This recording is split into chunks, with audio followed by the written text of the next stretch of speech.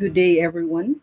I am Mary Gretchen Chaves from the University of the Philippines, Cebu, and I thank the organizers for giving me the chance to present this paper entitled The Community of Inquiry Framework, Evaluating a Graduate Course in Remote Teaching, the case of a Philippine State University. Our agenda are as follows. And as a background, the school year 2020-2021 was unprecedented. We all witnessed the abrupt transition to remote teaching and learning. And this includes the University of the Philippines where I teach. So we underwent, as faculty members, university-sponsored remote teaching and learning, pedagogy, and technology upskilling seminars. One of the courses that I had to prepare my course pack and course design was an MBA management research course. I had to bear in mind the three forms of distance education interaction according to Moore and Kearsley, and this would include student to student interaction, student to content interaction, and student to teacher interaction. So, in the preparation of the course design and instructional strategies, I had a combination of lecture discussions, which were carried out the 12-week sessions, 3 hours per session.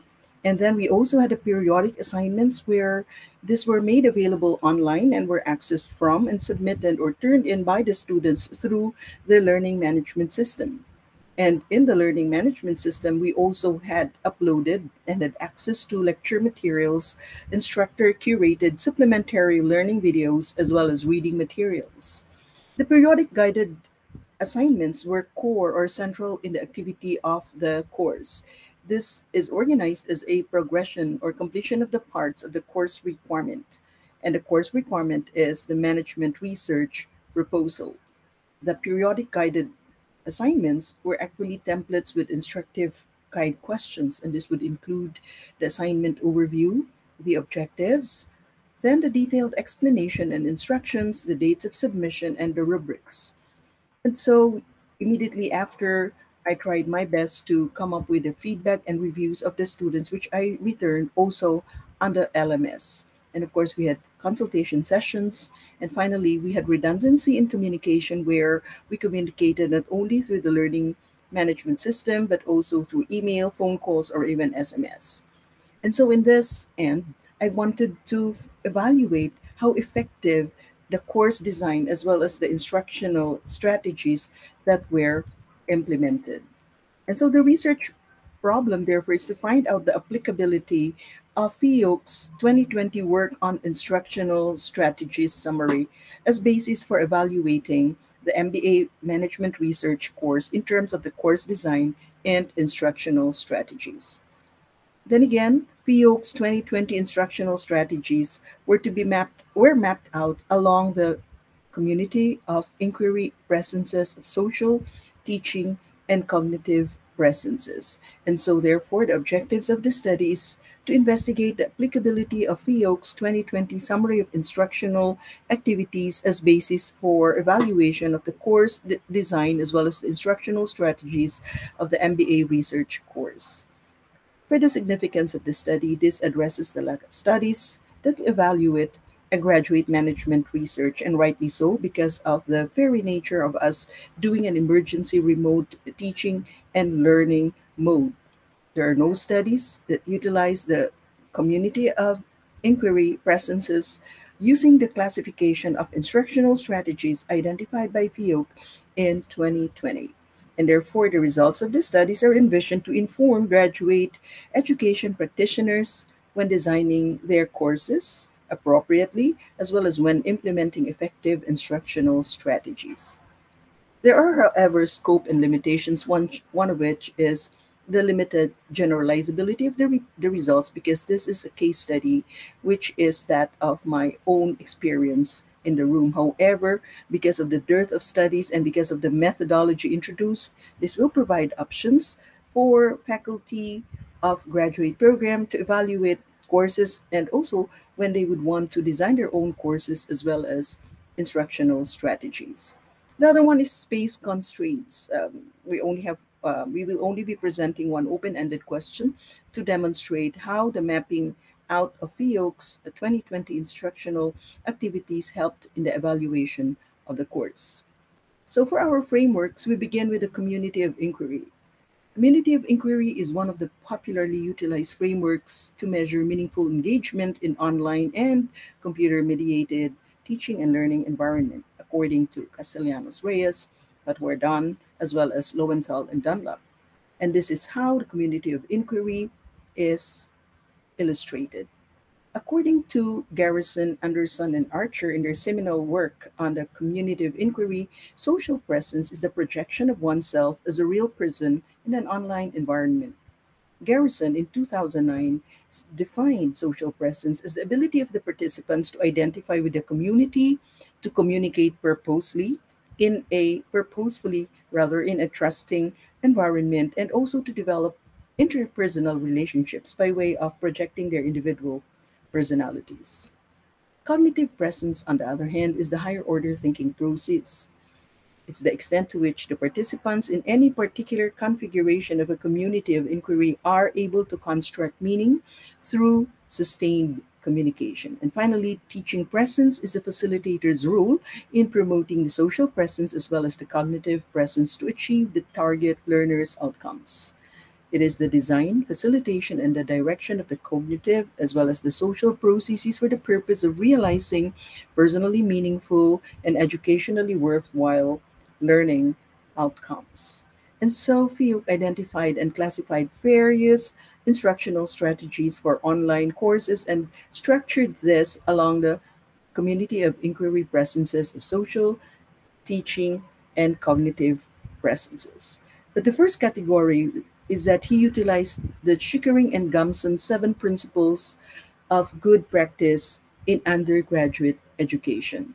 So Fiuk then reviewed empirical peer-reviewed recent studies and investigated effective online instructional strategies. And he then classified this according to the seven principles for the online environment. And at the same time, each of these principles have the COI or the community of inquiry presences. According to Theo, this should guide practitioners on the instructional activities that best align with the community of inquiry framework, as well as the seven principles for best practices for the online environment.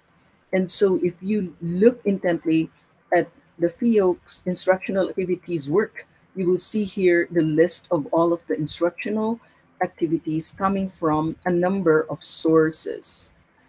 And so the methodology of the study is ex post facto qualitative, descriptive, and also exploratory. This was participated by all the students after they already finished the course, and that, of course, we were able to seek their informed consent. And so it is composed of closed and open-ended core evaluation questions, and open-ended questions looked into the students' participants' lived experience as they were doing the course, and also the evaluation of the effectiveness of the LMS facilitation, the synchronous lecture discussions, as well as the asynchronous lecture learning activities, materials, and periodic assignments. Two examples of the open-ended questions include: number one, overall, what I can say with regards the accomplishment of the BA XXX course objectives, given that the class was conducted in the remote learning modality, is that. So they had to complete this particular this particular requirement. And then the other question, this is just one of the seven others. Describe in particular which aspects in the utilization of the periodic guided assignments facilitated your learning in the BA XXX course. So the open-ended responses were then coded, thematically analyzed using the coding thematic analysis framework of Harding and Peel. And so the results are as follows. The first one is the profile of the participants. And then we ask whether the LMS facilitated synchronous learning. Almost like 93% of them agreed, as well as strongly agreed, and that is effective in facilitating the preparation of their management research proposal. Then again, about 88 of them agreed and also strongly agreed. and that technology-mediated synchronous lectures facilitated the contents of the BA course. Then again, 100% of them agreed and strongly agreed. So finally, you also have the LMS facilitated the interaction with the professor, albeit asynchronously. Yes, again, 100% agreed and strongly agreed to this particular statement. And so we also have the periodic guided assignments or the exemplars facilitated the learning in the BAXXX course. So you see here that once again 100% agreed as well as strongly agreed to this statement, and that the periodic guided assignments facilitated the preparation of the course requirement, which is a research proposal. Once again, 100% agreed and strongly agreed to this particular statement. And so this is now the thematic result analysis of the first question. Overall, what I can say with regards to the accomplishment of the BA 299 course objectives, given that the class was conducted in the remote learning modality. So here you'd see that it is encouraging, particularly to the professors, to learn that the students actually would attribute the learning, and that would have said that in fact all, for example, as in statement one, objectives set for the course were accomplished, and that the students were able to complete, present, and defend their management research proposal. Once again, in the interest of time, I could not go in detail. And in the process of looking at the thematic responses, I was able to once again take a look at the reference of Fioc's work. In this case, you have table 6A. These are the social presence instructional strategies that are found from among the 7 open-ended questions. So you have here, for example, active learning, which is one of the 7 principles, followed by cooperation among students and so on. What is in parentheses, active learning AL equals to, means that I have found 2. However, because of the interest of space and time, I also had to put only 1. An example of active learning is that requires students to incorporate materials from the discussions in their assignments. And so, in the same manner, we also have the instructional strategies implemented with the community of inquiry teaching presence.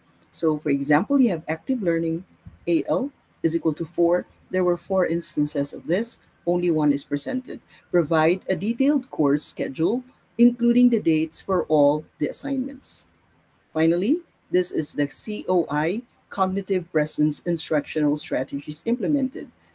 For the active learning, there were 4, and that one of which is develop general learning modules with opportunities for active learning, assessment, and feedback that can be shared among courses and or accessed by students for remediation and enrichment.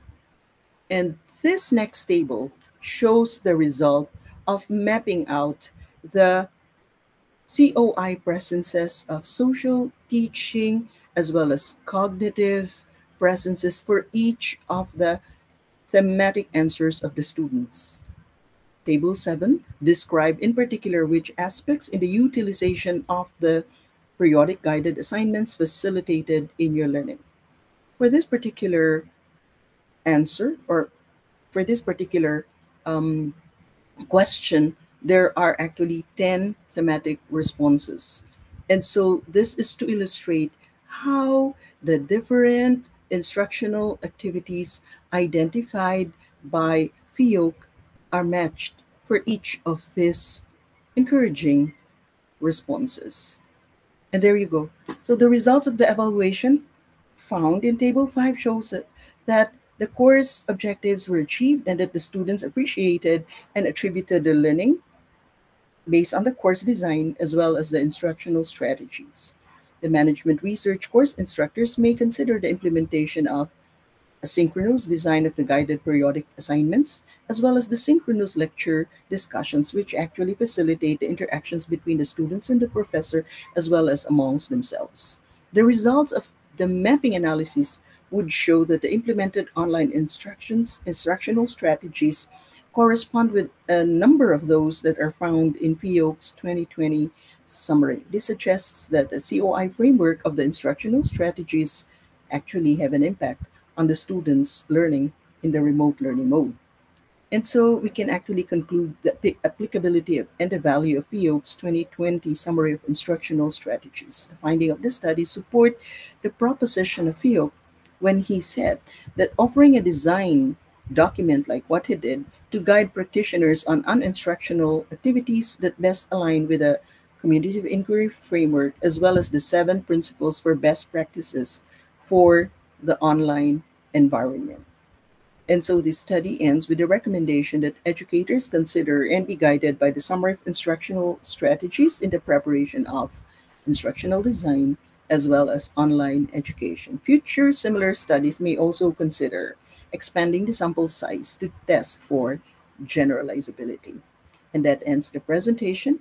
Thank you very much for your time. And I also would like to express my appreciation to the respondents, my students at UP Cebu MBA Management Research students for the first trimester, school year 2020-2021, who understood the purpose of the study and who wholeheartedly participated in the survey.